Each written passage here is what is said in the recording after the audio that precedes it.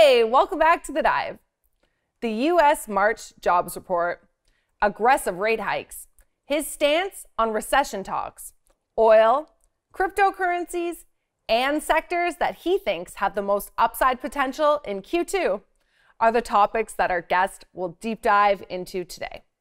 He's a senior commodity strategist at Bloomberg and one of our regulars here at The Dive. Mike McGlone is joining us today.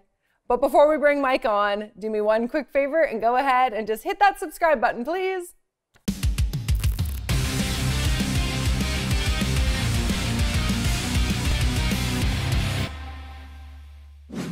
Hey, Mike, welcome back to The Dive. Well, hello, Cassandra. It's good to be back. Okay, so let's start off with the U.S. March jobs report. Employers added 431,000 jobs, while the jobless rate fell to 3.6% from 3.8% a month earlier. It's the 11th straight month of job gains above 400,000 and the longest stretch of growth in records dating all the way back to 1939.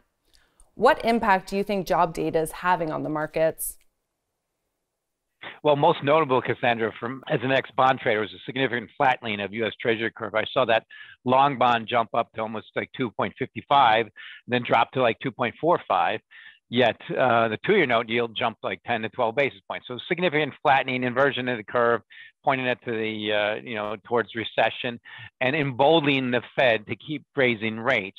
So yeah, I think it just solidifies the view that the Fed has to raise rates. We have a bit of an inflation problem, and that jobs report reflects it. The thing is, it's past performance. It's the March report of next year that I'm really concerned about. And right now, what I see for markets is probably going to be a lot weaker than this year's report. How aggressive do you think the rate hikes from the Fed will be? Well, they're going to be really aggressive until the stock market gets the message. And the key thing I like the narrative I've heard is the Fed has to reduce the ability of people to buy stuff. That means 401ks and relative assets, or inflation will not go down. It's just a fact of usual way it works. So I think the way it works is every time Mr. Powell gets up in the morning and sees the stock market's up and or crude oil's up, he's had to say, okay, I'll just be more aggressive. So right now he's hinted at 50 basis points at the next few meetings. I fully expect that, unless the stock market starts helping the job to do the Fed's job for them to help reduce some of these excessive demand pull in the economy. Now, everyone is talking about an upcoming recession due to the inverted 2-year and 10-year Treasury yields. Last time we spoke, you also mentioned a recession.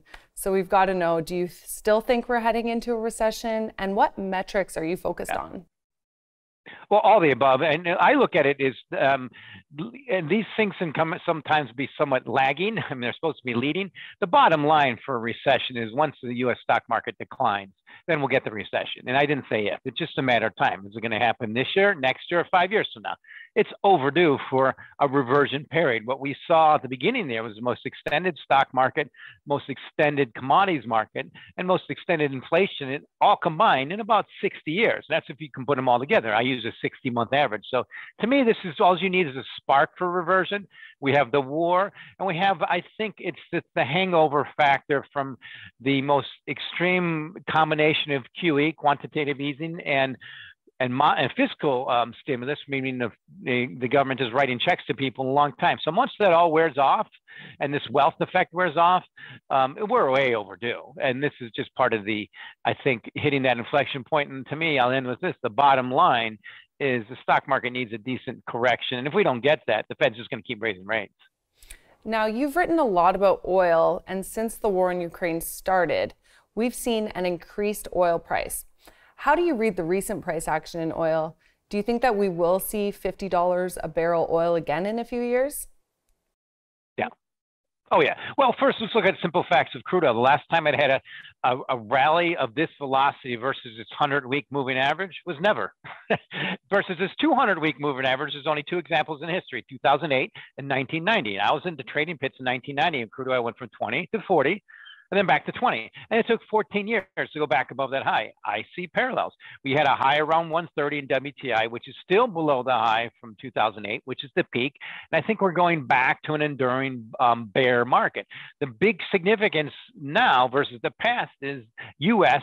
and most notably Canada. North America is a substantial excessive producer of liquid fuels. Crude oil, LNG is part of that. It's not so much liquid, biofuels, and that was the big difference, and that's accelerated now, most notably in the back of higher prices. So I think the thing that happened with crude oil is it wasn't COVID that shut off the supply excesses coming from North America. It was lower prices. Now we're going back. It just takes a little time to revert, but the primary force that pressured crude oil down to an average price around 50 since 2014, to me, it's just resuming now that prices are around $100 a barrel. And I fully expect it. I think it's much more likely to go back to 50 than trade above 150. 150 means pretty substantial global recession, some kind of supply shock I don't predict. And I'll end with this. One key thing, the market's priced for supply shock, yet all that Russia crude is probably going to go to China. I don't think it's a shock. It's just a transition. Okay, so let's move on and talk about cryptocurrencies.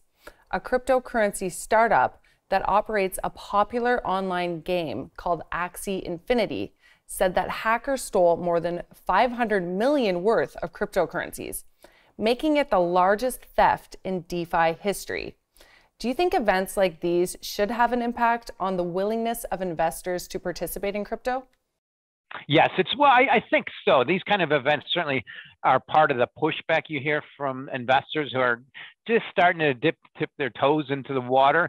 But then it was Axie. It wasn't, one of the bigger ones, the Bitcoins, the Ethereums, or any of the crypto dollars, which are really more significant. So it's a pushback, but it's one of those things to be addressed and just make the market stronger. It's kind of impressive how I didn't really have any reaction. But the key thing about cryptos this year is they are part of this ebbing tide of the lower stock market and the Federal Reserve fighting inflation. It's not just the Federal Reserve, almost all central banks in Western countries. Yet they're coming out ahead. Like, for instance, on the year, Bitcoin's almost unchanged and the Nasdaq's down about 8%. Yet Bitcoin trades about 3 times the volatility of the Nasdaq. So I see what's happening is cryptos are showing divergent strength.